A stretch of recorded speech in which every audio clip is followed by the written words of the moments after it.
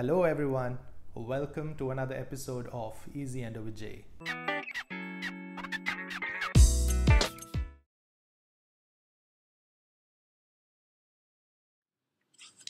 Management of separated file in a premolar tooth. As you can see, this is the preoperative x-ray which I received from the patient, was taken by the previous dentist. This patient was referred because a reciprocal blue file separated inside the canal of tooth 2-4.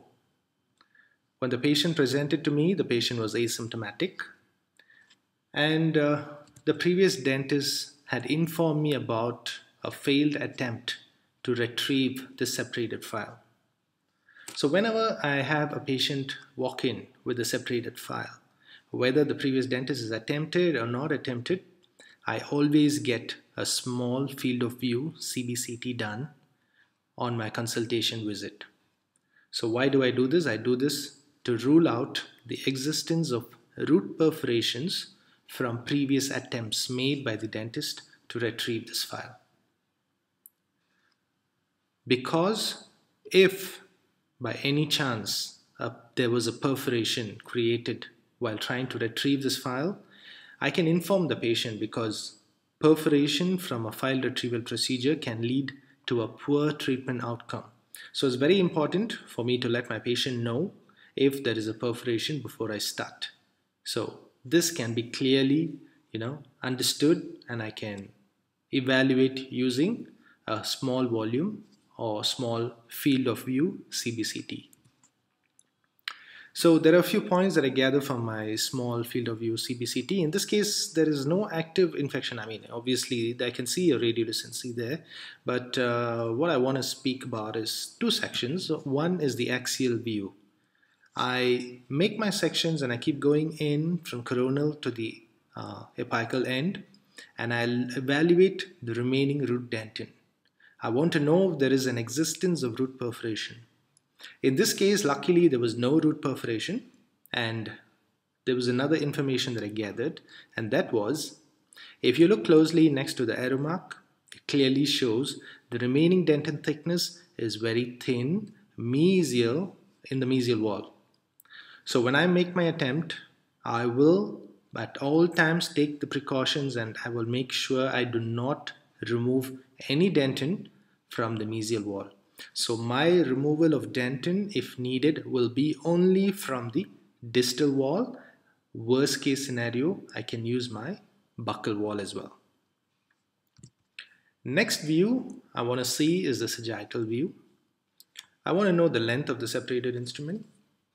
If you watch closely, the arrow mark shows the length I measured. It was about 6 millimeters. Now some of you might wonder, why do I need to know the length? Why? Because the length of the separated instrument is what is going to tell me what technique I need to use to get this file out. If the length is less than 3 millimeters, that is very small, most of the time I can vibrate it with my ultrasonics and get the file out. If it is greater than 3 millimeter, in this case it is 6 millimeters. In such situations, it's very hard to vibrate the file out. I would rather use an instrument, grab and pull the instrument out. Let's talk about the file retrieval strategy for this particular patient. First, visualize the separated file. I want to know if it is loose in the canal. I'm sure it's not loose, because the dentist has already told me that they could not grasp it, or they could not do anything. They couldn't get the file out. It was stuck inside. So once I visualize, I may need to create a staging platform. Once I create that, I will have a little bit of the file end jetting out of the root, so I can grasp it and I can pull the file out. Before we get to the clinical video, I want to inform you all that Zumax file retrieval kit is the retrieval or instrument retrieval system that I used in this particular case. Now let's get to the clinical video.